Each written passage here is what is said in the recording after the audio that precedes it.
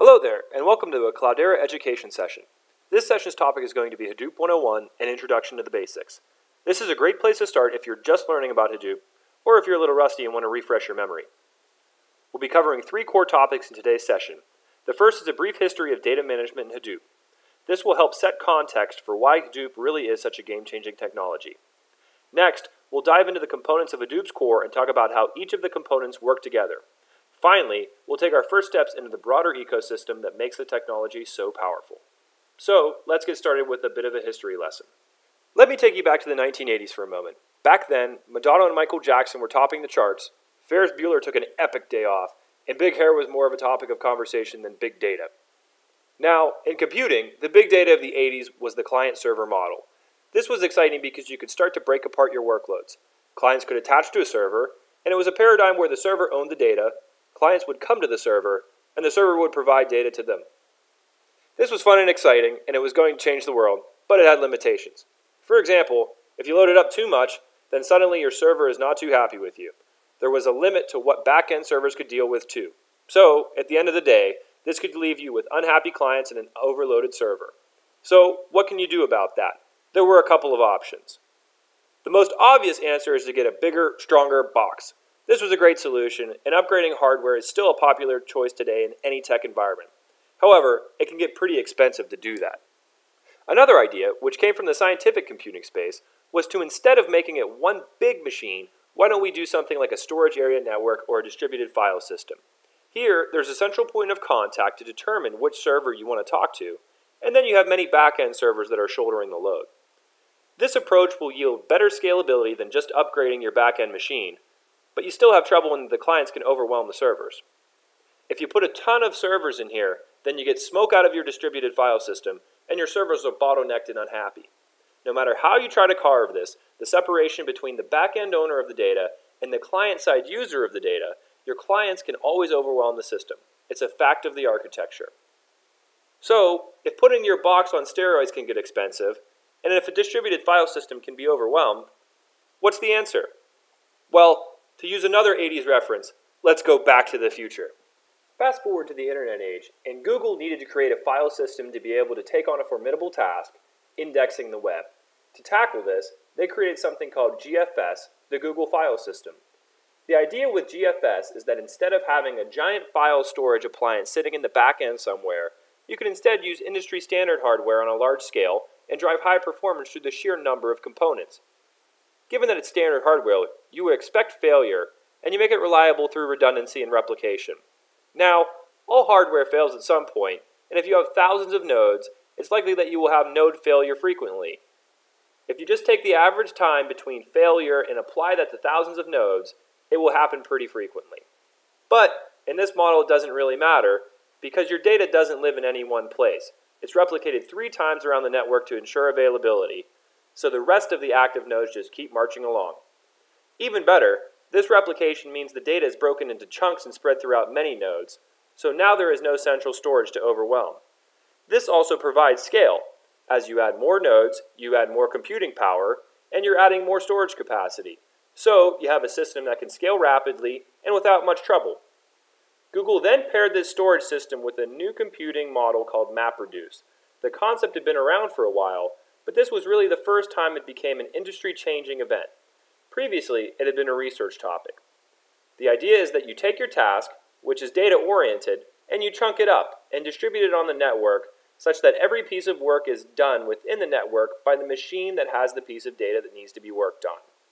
So now, not only does your storage scale to compute implicitly, but you need a lot less network bandwidth because you're not transferring massive amounts of data around.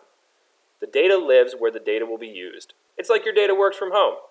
So, that's the story of Google. Where does Hadoop come into this? Well, Google was kind enough to publish white papers on this breakthrough out to the general public. As you can imagine, this created a ton of buzz in the community and people started to take notice. Now, of those taking note, 2 people in particular mattered, Doug Cutting and Mike Caffarella. They created their own version, and Doug named the project after his son's toy elephant, and the initial version of what we now know as Hadoop was created. Since then, Doug has moved on to the highest of callings, working here at Cloudera. Now that we've reviewed the history of data management in Hadoop, let's dive into an introduction to the core components of the software. Now, Hadoop can be a complicated topic.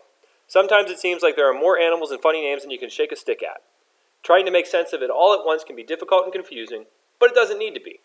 If we start from the ground up and build our understanding step by step, you'll see that it's more straightforward than it seems at first pass. Let's get started with the foundation of Hadoop. At its core, Hadoop started out as a distributed file system in a processing paradigm. That file system is called Hdfs, the Hadoop Distributed File System. The processing paradigm is called Mapreduce. Let's start with Hdfs. Hdfs is a file system written in Java, which sits on top of the native filing system for whatever OS you operate. It's built on top of x86 standards, which are very cost-effective when it comes to processing, particularly when compared to high-performance computing, or HPC.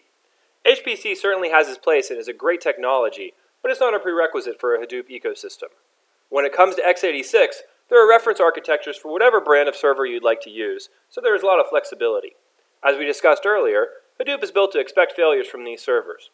Generally, the idea is that the data comes in, it lives on these servers, and you can push workloads to each of these servers to live locally rather than pulling it into a central location.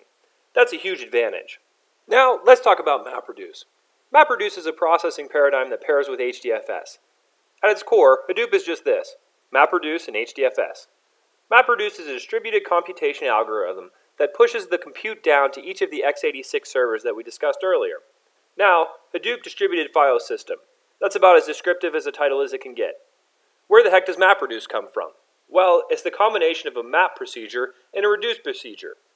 The map procedure performs filtering and sorting of the data, and the reduce procedure performs summary operations. So, in a simple example, say you want to get a sense of how many spades are in a deck of cards. You never know what's in a deck that you already used. Some cards get lost, some get found. You know how that goes. There's a pretty straightforward way to count the spades. You can go through the deck and count each of them as you come across them. However, that can take a while. You'll need to go through the entire deck on your own. Now, unless you're playing solitaire, chances are you have a few friends you're sitting down to play with. So, if you divide that deck of cards up into 4 and then distribute the cards amongst your friends, they can count the number of spades in the divided deck in a fraction of the time. Then you can simply add the number of spades you come across and you arrive at the answer. That's essentially what Mapreduce does. By telling each person to count, you're doing a mapping procedure. By having them boil the cards down to a number rather than just handing them back to you, they've done a reduce.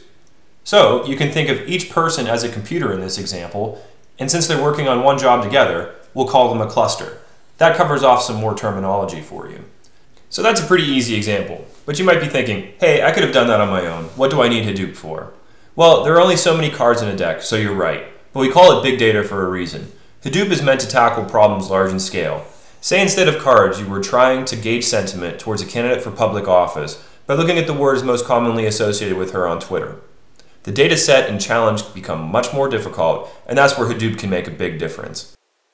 Hey, now look at that. You now know what the core of Hadoop is all about. That was easy. But we're not going to stop just yet, and neither did the Hadoop community. Users of the system knew that there were some missing capabilities. They needed to get data into Hadoop, get it out, manage the resources, schedule jobs, and even more. As a result, a broader open source community got to work building out a broader ecosystem, and as a result of this work, Hadoop has much more to offer. Let's now move on to the next section of this session and take a few steps into the broader Hadoop ecosystem. We'll take it step by step and help you understand how the ecosystem works together in a way that makes sense. The first additional component we'll discuss is Yarn. Yarn is a resource manager for different workloads that you plug in on top of Hadoop. It manages compute resources and clusters and works to schedule users' applications. Again, here we run into a strange name. Why Yarn? Well, very simply, it's an acronym that stands for Yet Another Resource Negotiator. So apparently Hadoop comes with a sense of humor too. So, thus far we've talked a lot about Hadoop, but we still haven't talked about the data. How do we get the data into the system to actually start to process it? And how do we work with different kinds of data? Well, the good news is that tools have been developed to help us out. Now, when it comes to relational databases, we can pull data from there into Hdfs using a tool called Scoop. Now boy, that's another odd name, isn't it? And it's spelled funny too. Well, again, there's a method to the madness. This one was arrived at by combining SQL and Hadoop, and you can think of it as scooping data out of relational databases. In addition to pulling data from databases, Scoop will also allow you to push it out to them as well. Scoop can also compress data to help it make the journey. Scoop is used frequently in Hadoop distributions, But you can also imagine any set of ETL, which stands for extract, transform, load, companies doing the same thing with a graphical interface. However, we won't focus on those tools right now because we're trying to stay within the parameters of the Hadoop ecosystem. Now, we've discussed relational databases, but what about other things like web server logs, networking logs, and sensor information? These are less straightforward than a relational database. How do we handle them? That's where Flume comes into play. It is a massively distributable framework for event-based data. With Flume, we can now bring streaming event data into Hdfs. Again, why Flume? Well, if you think about a physical Flume for logging, it's a little river that routes logs and wood to processing factories so they can cut it up and ship wood. The same way they do this for physical logs, we do the same for data logs. So, now we've got all the data loaded in, we have core Hadoop, and Yarn is a resource manager to make sure things go well. What's next? Let's talk about Hive. Having data in Hdfs now, let's say we want to do some work on it. We can write some Java, Ruby, Perl to do some work.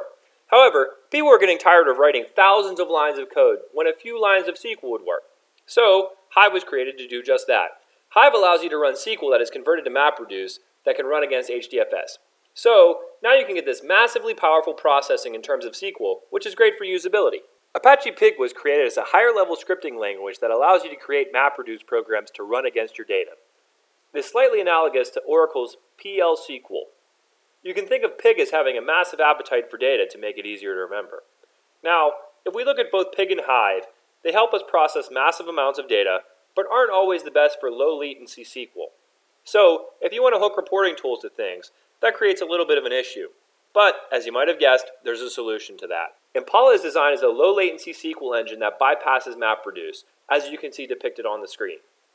This is along the same lines as SQL queries. For example, a query to return 10 rows from a 1,000-row table in Hive is going to take 20 to 30 seconds or so. However, using Impala, it takes only milliseconds. This blazing speed is also how Impala came to be the name for this component of the Hadoop ecosystem. Now let's talk about search. That's where Solr comes into play, which allows the indexing of all your Hadoop data. This comes in handy if you'd like to search, or Google if you will, your Hadoop data. With Solr, there is the flexibility to route the data being brought in by Scoop and Flume directly into Solr to do indexing on the fly. However, you can also tell Solr to index that data in batches. That's pretty neat if you ask me. There are software companies that integrate well with the Solr API that will allow you to do searches on your data, even if you don't know it too well. Now let's get to a rising star in the ecosystem, Apache Spark.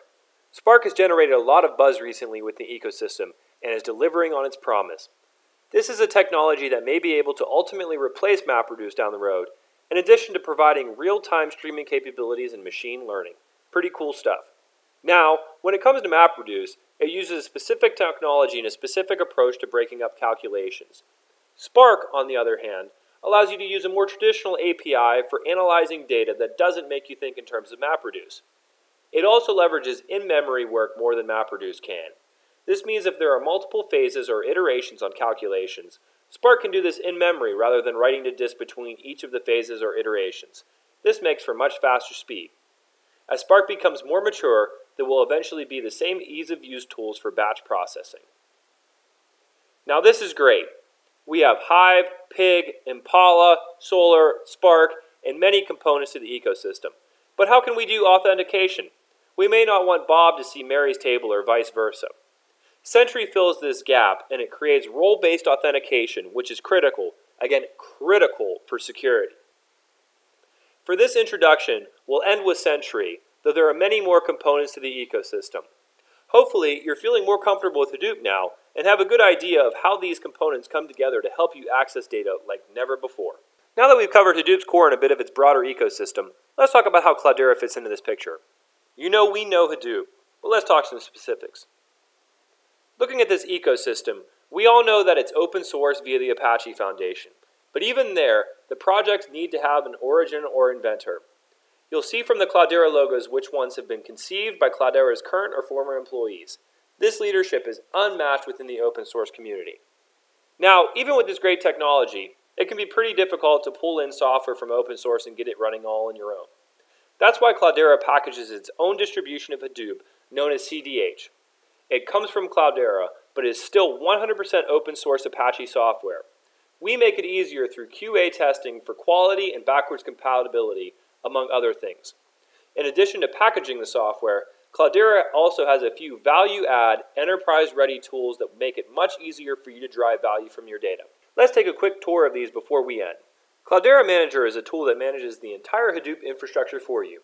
Built into Cloudera Manager is the tool that enables you to configure all of the aforementioned products. The deployment and management framework in Cloudera Manager is industry-leading. Cloudera Navigator is the only native end-to-end governance solution for Apache Hadoop-based systems. Through a single user interface, it provides visibility for administrators, data managers, data scientists, and analysts to secure, govern, and explore the large amounts of diverse data that land in Hadoop. Within Navigator, KeyTrustee is a virtual safe deposit box for managing encryption keys, certificates, and passwords. It provides software-based key and certificate management that supports a variety of robust, configurable, and easy-to-implement policies governing access to the secure artifacts. Cloudera Navigator is a part of Cloudera Enterprise's comprehensive data security and governance offering and is a key part, pun intended, to meeting compliance and regulatory requirements. Cloudera Director will allow you to deploy Hadoop to the cloud with best practices determined by Cloudera's Hadoop experts. Cloudera Director partners tightly with Cloudera Manager and in a somewhat complex environment makes things easier. After all, it's enough trouble to get your head around cloud or Hadoop when they're on their own, let alone when they're working together.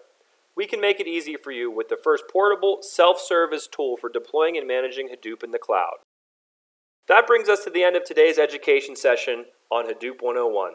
I hope you found this session useful and encourage you to visit Cloudera.com to learn even more about Hadoop and what Cloudera has to offer. Thanks for watching.